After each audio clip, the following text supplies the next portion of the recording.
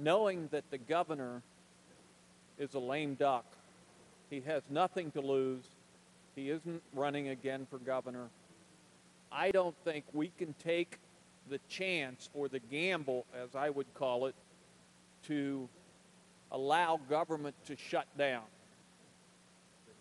The release of these contracts is strictly on the governor's back, and I beg him to release these contracts.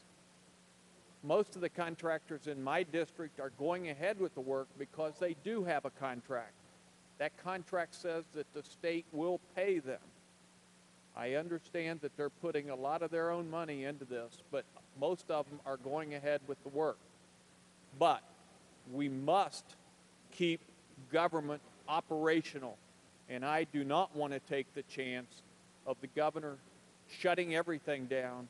And you think 800,000 people is a lot of unemployment. Just think if the state shut down, what we would have.